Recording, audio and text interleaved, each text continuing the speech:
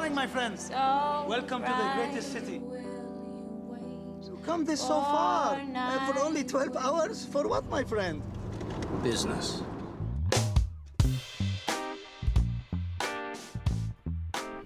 So My Last Day Without You is an exploration of chance encounter or probability, or the idea that maybe there's a guiding hand or force in our lives. And it began, or the kernel of the idea comes from a real love story, and that's the story of my writing and producing partner, Chris Silber, who met his wife many years ago on the subway in Brooklyn. So we had always liked this idea that you know, this one encounter can radically alter one's destiny in life. And so we toyed around with a bunch of different ideas, and we took elements of that story and created more tension and decided to create a story that takes place in one day. This business executive who's coming to New York from Europe, from Germany, to shut down a division of this multinational company. And he meets this woman who is an aspiring singer-songwriter from Brooklyn, the daughter of a pastor. And on many ways, on paper, they seem very much different from one another, but they have a connection. Without a net, I wonder who's gonna catch me.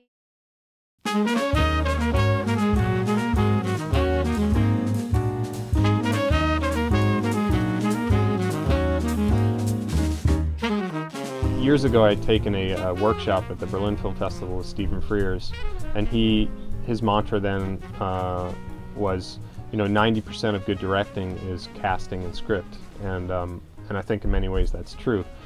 So for this film, I think we were really lucky to get the cast we did. I'd seen Nicole in American Violet, and I was really amazed by her performance. She was, you know, just out of Juilliard at the time, this young actress, and she really carried that movie. And so we had her come in for audition, and you know, she nailed it. And so for me, I was clear this is the person I want to play the Letitia role. And we went with Ken because we thought that he had all the character traits and had the acting chops to pull it off. He was very charming, but also could play this more severe, numbers-oriented finance guy. In terms of the supporting characters and actors, we wrote the role of Mahdi, who's the taxi driver, or the limo driver. We wrote that for Laith. Laith had been in our other film, Arranged, and you know, he's part of our New York family, and he's just a wonderful actor. And he was really concerned. It's sort of the first real comedic role he's ever played, and so he, all the way throughout production, he was worrying about whether he was being too big and over the top. And we just had to assure him that, you know, you have a real grasp of this character, and you're nailing it. And I think, you know, it's amazing to watch it with audiences, because he's the character that people really they look to for the comedic relief between the more dramatic parts.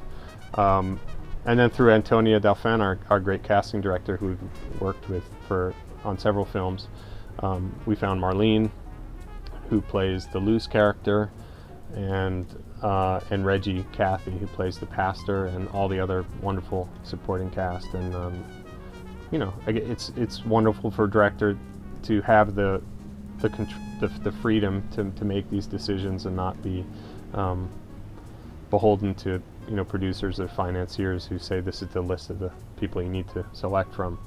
And I was very grateful that we were able to get the wonderful talent we were able to get for this film.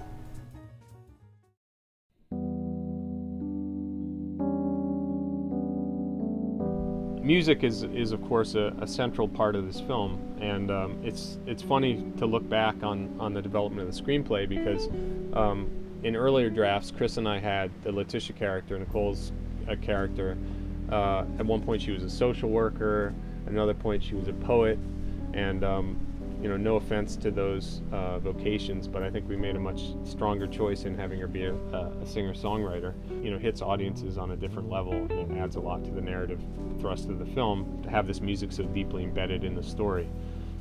In the film itself, Nicole performs 5 songs, or 5 fragments of songs, and the process of developing those was really wonderful for me. I'd never used music so centrally in a film. And so part of the audition, of course, was to have actresses come in and work with some of the scenes, but then also sing something. And I was a little apprehensive because I didn't know if Nicole could sing.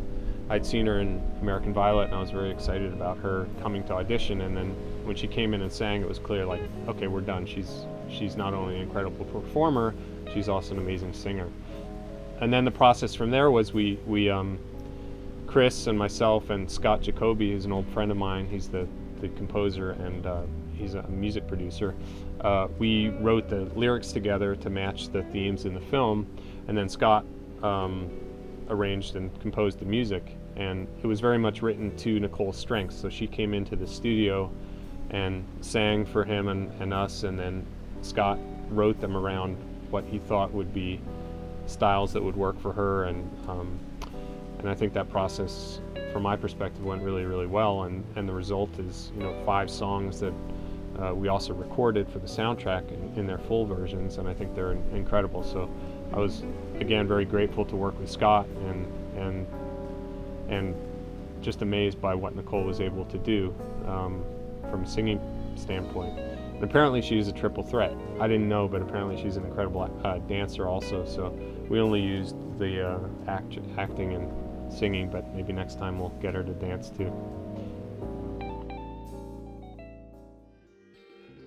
So yeah, this was really a film that we shot on our home turf with our production family that we've been working with for many years. And my producing partner at Sakala Filmworks, Diane Crespo, brought everyone back together, and our cinematographer Dan Hersey, and we had John Campbell, our AD, and Isaac, our line producer, and Beth and Jessica and hair and makeup, and all these people we'd worked with before on other films. So it's always it's like bringing a big family together, and everyone's happy to work together again.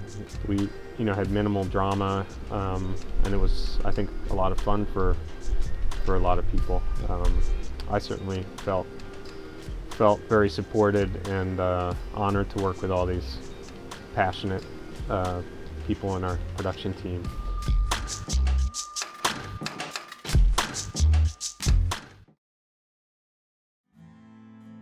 So you have the love story between the Nicholas and Letitia characters.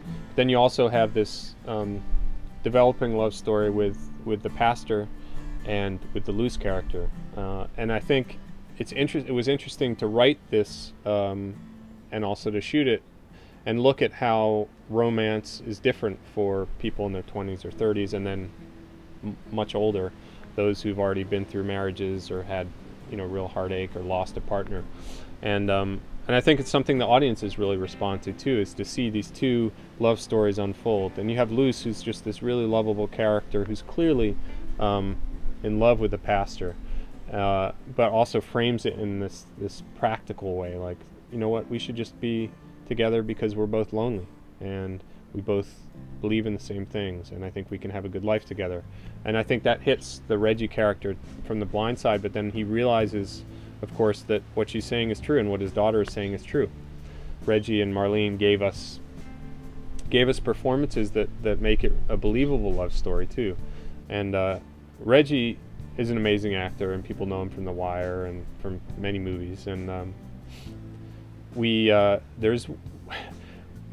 wrote the sermons out for the scenes in the church, and and I think he just loved it. He loved what was there, and he just went for it. And we actually have a take, and maybe it'll be part of the DVD extras, where he gave us, I think, a 9, maybe 11-minute sermon, totally off book, so not what was written, but in the right frame, and everyone was just blown away, and I think he got like a standing ovation. But of course we had to then rein it back in post-production because we couldn't have this 11-minute sermon. But anyway, Reggie and all the actors, they brought a lot more than of course you anticipate as a director, and they just enriched the script that was there, and that's what you hope for and dream for. And I think we were really lucky to have that happen with all of our actors, who are just amazing working actors, most of them based in New York.